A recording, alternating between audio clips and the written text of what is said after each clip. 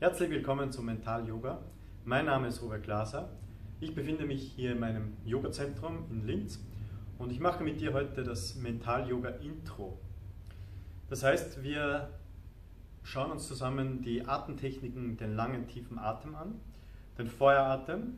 Dann zeige ich dir, wie du richtig meditierst und ich zeige dir, wie du fokussierst für einen längeren Zeitraum und mit welchen Übungen du das trainieren kannst. Fangen wir an mit der Atemtechnik. Es gibt den langen, tiefen Atem. Der lange, tiefe Atem hat das Ziel oder die Absicht, deinen Körper zu beruhigen, deinen Kreislauf zu beruhigen, deinen Puls zu beruhigen, damit du richtig gut entspannen kannst, körperlich und geistig. Der lange, tiefe Atem ist so, dass du immer über die Nase einatmest und die ganze Luft, die du einatmest, runter in den Bauch bekommst. Und beim Einatmen geht der Bauch nach außen. Er bläht sich auf wie ein Luftballon. Und beim Ausatmen geht der Bauch langsam wieder zurück. Die Luft kommt über die Nase wieder raus. Und wenn du die ganze Luft heraus hast, presst du noch ganz leicht die Bauchmuskeln zusammen, sodass der letzte Rest noch rauskommt. Erst dann atmest du wieder langsam ein. Versuchst wieder die ganze Luft in den Bauch zu bekommen. Die Atmung ist so langsam, wie du kannst. Also du sollst versuchen, deine Atemzüge so groß wie möglich zu machen und so langsam wie möglich atmen, nur über die Nase. Wenn du so 2-3 Tage mal das probiert hast, versuche einmal mitzuzählen zwischendurch, wie lange du brauchst fürs Einatmen und wie lange du brauchst fürs Ausatmen. Das Ziel sollte sein, nach 2 bis 3 Wochen, dass du 16 Sekunden einatmen kannst und auf 16 Sekunden wieder ausatmen kannst. Dann versuche es auf 20 Sekunden zu steigern. Yogis, die diesen Atemtechnik schon lange machen, die machen ungefähr einen Atemzug in der Sekunde. Das heißt 30 Sekunden einatmen, 30 Sekunden wieder ausatmen. Im normalen Alltagsleben hast du zwischen 20 und 30 Atemzüge in der Minute. Und deshalb ist es wichtig, dass du versuchst, hier ganz langsam zu atmen. Und du versuchst auch immer ganz bewusst diese Luft, die du einatmest, runter in den Bauch zu bekommen. Also keine Brustatmung machen, sondern wirklich tiefe Atmung in den Bauch hinein. Wir verwenden den langen Atem, um zu entspannen, um gewisse Übungen noch mehr zu vertiefen, weil durch die Atmung kannst du dich noch mehr in eine Übung hineinsteigern. Und du wirst sehen bei manchen Yoga-Übungen, wenn wir den langen, tiefen Atem machen, wo er dir nützt und was du für einen Vorteil davon hast. Aber in erster Linie ist es mal für die Entspannung wichtig. Du kannst diesen langen, tiefen Atem jeden Abend vorm Schlafengehen üben. Leg dich ins Bett, im Rücken und mach 3 Minuten langer, tiefer Atem. Du wirst sehen, mit der Zeit wirst du dann immer leichter einschlafen können. Das nächste, was wir uns anschauen, ist der Feueratem. Der Feueratem kommt der Impuls aus dem Nabel und aktiviert sozusagen das Feuer in dir. Wir haben hier ein sogenanntes Feuergeflecht, das ist das 3. Chakra. Hier laufen sehr viele Energiekanäle zusammen und durch diesen Impulsgeben vom Nabel her aktivierst du dieses Feuergeflecht, diese Energie, die hier da entsteht. Und der Feueratem ist sehr explosiv, sehr impulsiv. Du bringst sehr viel Sauerstoff in deinen Blutkreislauf und dadurch, dass so viel Sauerstoff in deinen Blutkreislauf gelangt, aktivierst du auch diesen Kreislauf. Und es kommt auch dadurch sehr viel Sauerstoff in dein Gehirn. Dadurch bekommst du so einen Wachzustand. Wenn du 3 Minuten Feueratem gemacht hast und nachher die Augen öffnest, dann flasht dich so richtig. Ja, es ist wie wenn du einen halben Liter Red Bull X trinken würdest. Oder 3 Espresso. Ja, also du hast richtig so die volle Power, die volle Aufmerksamkeit, höchste Konzentrationsfähigkeit. Wie funktioniert der Feueratem? Nimm mal 2 Finger, egal linke oder rechte Hand, und gib die Finger auf deinen Nabel. Und dann drückst du den Nabel immer ganz leicht nach innen. Du gibst einen Impuls mit deinen Fingern.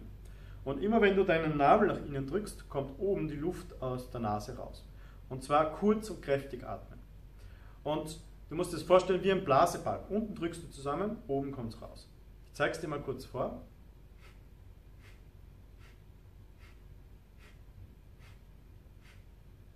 Okay? Also du musst versuchen, einen Rhythmus zu finden und du konzentrierst dich nur aufs Ausatmen. So, tack, tack, tack, tack, tack. Okay, nimm mal 2 Finger, gib sie auf deinen Nabel, schließ deine Augen und versuch dich meinen Rhythmus anzupassen.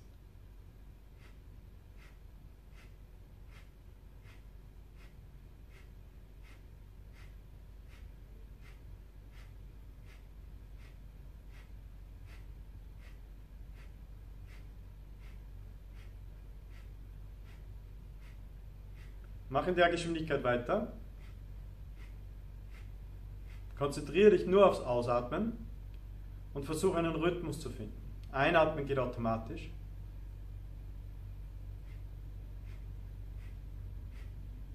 Dann versuche mal die Finger wegzugeben und nur den Nabel nach innen zu ziehen.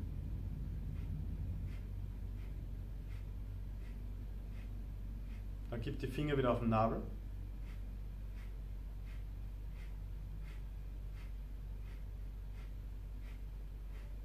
Versuche es wieder ohne Finger.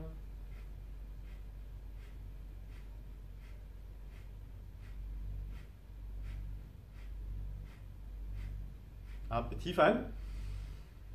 Halte den Atem. Atme aus. Lass die Augen noch kurz geschlossen. Und dann öffne die Augen und entspanne dich. Beim Feueratem kann es vorkommen, dass am Anfang dir leicht schwindelig wird. Das ist dadurch, dass der Sauerstoff in dein Gehirn kommt und dass wir das nicht gewohnt sind, dass so viel Sauerstoff in unserem Gehirn ist. Und deswegen kann das zu Schwindelgefühlen kommen anfangs. Wichtig ist einfach nur die Augen zulassen und warten, bis dieses Gefühl wieder weg ist. Nach einem Feueratem immer kurz die Luft anhalten, für ein paar Sekunden ausatmen und dann noch einfach sitzen bleiben oder liegen bleiben, je nachdem, welche Position du hast, und die Augen geschlossen halten. Wichtig bei einem Feueratem ist, dass du dich auf den Rhythmus konzentrierst. Das heißt, du immer gleich ausatmest. Und mit der Zeit wirst du dann immer schneller werden. Ja, die ersten 3-4 Wochen macht diese langsame Geschwindigkeit. Und wenn dein Körper dann diese Bewegung kann, dass der Impuls von da unten kommt, dann erhöhe deine Geschwindigkeit langsam. Mit der Zeit wirst du dann die Höchstgeschwindigkeit erreichen von ungefähr 2 bis 3 Atemzüge in der Sekunde. Ich zeige es dir mal kurz, wie das dann ausschaut, und achte auf meinen Nabel. Das ist nur noch eine kleine Bewegung, dafür aber sehr schnell.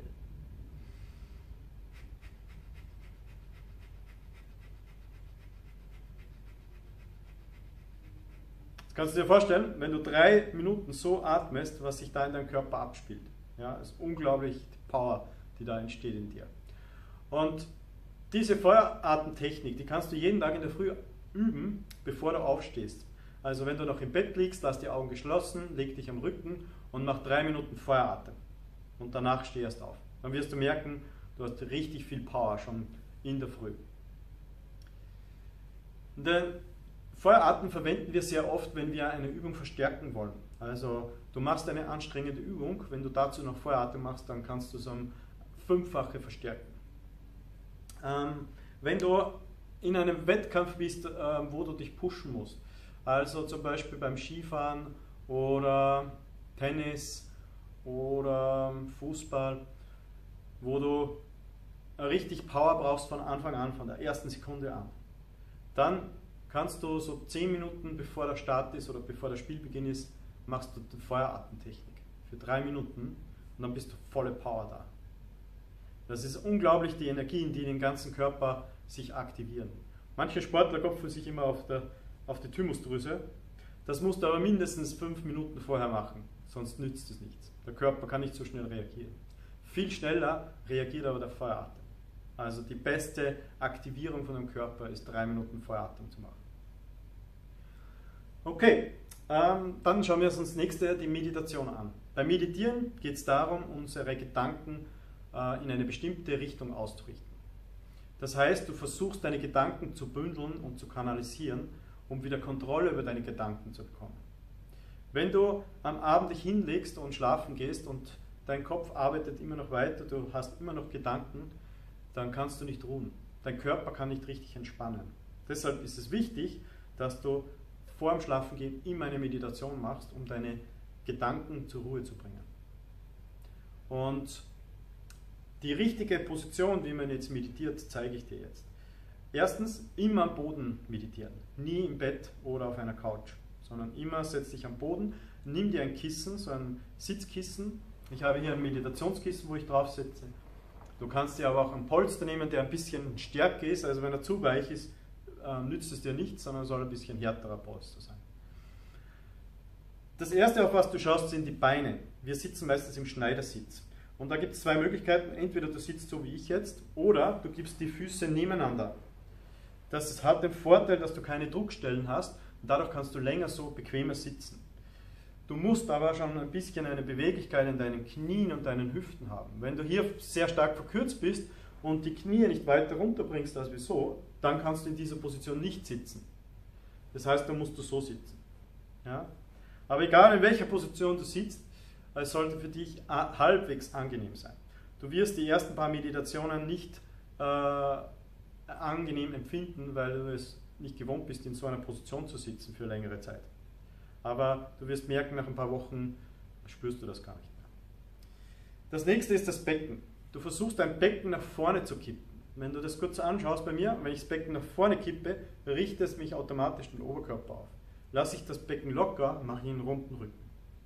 Das heißt, Becken ganz nach vordrücken, dann ziehst du noch dein Brustbein ganz leicht nach oben, die Schulter nach hinten und lässt sie nach unten fallen. Die Schultern sind ganz entspannt, Arme hängen locker nach unten. Dann streckst du deinen Nacken. Die Halswirbelsäule strecken heißt, das Kinn ganz leicht nach unten geben und etwas nach hinten schieben, wie wenn du ein Doppelkinn machen würdest. Wenn du jetzt mit deiner Hand da hinten hingreifst, dann hast du fast eine gerade Halswirbelsäule. Ganz gerade wirst du es nicht schaffen, weil wir da zwei Knicke in der Halswirbelsäule haben. Aber es ist fast gerade. Das ist die perfekte Position zum Meditieren. Du kannst dann noch verschiedene Mudra-Haltungen, das sind Hand- oder Fingerbewegungen, machen. Ein bekanntes Mudra ist das, wenn du Zeigefinger und Daumen auf der Spitze berührst, das nennt sich Gian-Mudra, sieht man sehr oft auf die Wellness-Fotos. Was passiert da? Wenn du mein Buch gelesen hast über Mental-Yoga, dann weißt du, dass wir Energien über die Finger, über die Hände aufnehmen, über die Füße, deshalb auch immer barfuß meditieren. Und wenn du jetzt zum Beispiel zwei Finger zusammengibst, ja, dann geht die Energie nicht nach außen, sondern geht gleich wieder zurück. Und wenn du Zeigefinger und Daumen auf der Spitze berührst, dann aktivierst du in deinem Gehirn den Bereich für Wissen und Konzentration. Das heißt, dieser Bereich wird sehr stark angeregt. Und wenn du jetzt so hier sitzt und meditierst mit diesem Gian-Mudra, dann kannst du dich besser konzentrieren. Deshalb machen viele Leute Meditationen in dieser Pose. Meditieren kannst du immer, in der Früh, am Abend, mittags, wann immer du willst. Aber es gibt bestimmte Meditationen, die sollte man nur in der Früh machen und es gibt bestimmte Meditationen, die solltest du nur am Abend machen. Ja? Bei meinen Meditationen, die ich für Wettkampfsportler empfehle, sage ich immer dazu, zu welcher Tageszeit sie es machen sollen. Anfangen tust du immer mit der starke Nervenmeditation, die machst du immer am Abend für 7 Minuten. Die erkläre ich dir im nächsten Video. Okay, das nächste, was wir uns anschauen, ist das Fokussieren. Was heißt Fokussieren? Fokussieren heißt eigentlich nichts anderes, ich konzentriere mich auf eine bestimmte Sache. Das heißt, du versuchst deine ganze Aufmerksamkeit auf diese Sache oder auf diesen Punkt zu lenken. Wir machen das im Yoga, beim Meditieren oder bei Übungen. Wir konzentrieren uns auf bestimmte Punkte. Das kann sein das dritte Auge, das ist der Punkt zwischen beiden Augenbrauen. Das kann sein die Nasenspitze, das kann sein die Kinnspitze oder der Scheitelpunkt. Ja? Du versuchst sozusagen deine Aufmerksamkeit auf diesen Punkt zu lenken. Und wenn du jetzt zum Beispiel auf dein drittes Auge dich fokussierst, heißt das, du schließt die Augen und schielst mit beiden Augen auf diesen Punkt da oben. Dadurch bremst du dein Gehirn schon ein bisschen, das heißt, du kannst nicht mehr so viele Gedanken schnüren und die ganze Energie in deinem Körper bündelt sich dort. Ich habe das in meinem Buch erklärt, wie mit einer Leselupe. Wenn du eine Leselupe in die Sonne hältst und vor dir ist ein Strohballen und du fährst mit der Leselupe in der Sonne so hin und her, passiert gar nichts. Wenn du sie aber ruhig hältst und die Sonnenstrahlen bündelst auf einen Punkt, dann fängt der Strohball innerhalb von Sekunden zum Brennen an. Und das Gleiche passiert in deinem Körper. Wenn du dich auf einen Punkt fokussierst, konzentrierst, dann bündelt sich deine ganze Energie und du hast plötzlich mehr Energie und mehr Kraft zur Verfügung. Und dieses Konzentrieren kannst du sehr leicht erlernen mit gewissen Übungen. Und ich zeige dir jetzt eine Übung, wo du erstens das Fokussieren lernst oder trainierst auch und zweitens auch den Feueratem trainierst. Und zwar setz dich wieder in diese Meditationspose, das heißt Becken nach vor, Brustbein hoch, Schulter nach hinten, ganz locker bleiben. Nacken strecken. Dann streck die Arme nach oben zu einem V und drück deine Finger nach innen, so wie wenn du eine Faust machen würdest, aber die Handballen bleiben offen. Daumen wegstrecken und dann drück deine Handgelenke nach unten, sodass die Daumen zur Decke schauen. Du drückst die Finger ganz fest zusammen, dass du eine Spannung aufbaust, die du bis in die Schultern runter spürst. Und wenn du deine Handgelenke nach unten drückst, aktivierst du dein Herzmeridian. Jetzt zieh dein Brustbein nochmal hoch, schau, dass die Wirbelsäule ganz gestreckt ist. Dann schließ die Augen, fokussiere dich auf dein drittes Auge, atme tief ein und beim Ausatmen beginne mit Feueratem. Und du machst diese Übung für 3 Minuten. Und du versuchst 3 Minuten lang auf diesen Punkt am dritten Auge zu schauen. Das heißt, den Punkt zwischen beiden Augenbrauen. Und du darfst dich durch nichts ablenken lassen, egal was ist. Du versuchst die ganzen 3 Minuten immer auf diesen Punkt zu schauen. Nicht zu blinzeln, deine Augen nicht aufzumachen, sondern die Augen bleiben immer geschlossen und du schaust immer auf diesen Punkt. Und dazu machst du Feueratem. Und du wirst sehen, wenn du die Übung 10, 15 Mal gemacht hast, 3 Minuten ist überhaupt kein Problem mehr. Du kannst die Übung dann auch 5 Minuten steigern. Nicht unter 3 Minuten machen. Was bringt dir diese Übung? Also erstens trainierst du deinen Fokus. Zweitens machst du oder perfektionierst du deinen Feueratem. Drittens hast du ein intensives Rückentraining dabei. Wenn du die Arme so oben hältst und das 3 Minuten lang, musst du ja hinten am Rücken die Muskulatur anspannen und vorn leichte Bauchmuskulatur anspannen. Und 3 Minuten so da sitzen, das wirst du spüren nachher, dass der Rückenmuskulatur richtig intensiv trainiert wird. Also du siehst, du hast in einer Übung mehrere Dinge, die du gleich abdecken kannst. Die zweite Übung, die ich dir noch zeige, ist, du streckst die Arme nach vorne, Finger strecken, Handflächen schauen zueinander. Den linken Arm hebst du jetzt im 60-Grad-Winkel nach oben und den rechten 60-Grad-Winkel nach unten. Jetzt bewegst du die Arme gegengleich in einem schnellen Tempo. Wichtig bei dieser Übung ist, dass die Arme ganz gestreckt bleiben. Das heißt nicht abwinkeln der Ellbogen, sondern du versuchst sie ganz gestreckt zu lassen. Und du atmest kräftig und schnell mit der Nase. Dadurch unterstützt du und aktivierst du noch stärker diese Übung. Also wenn der linke Arm oben ist, atmest du ein. Wenn der rechte Arm oben ist, atmest wieder aus. Zieh dein Brustbein wieder hoch, schau, dass der Rücken gerade ist. Ich zeige sie dir kurz vor. Du schließt die Augen und fokussierst dich wieder auf dein drittes Auge.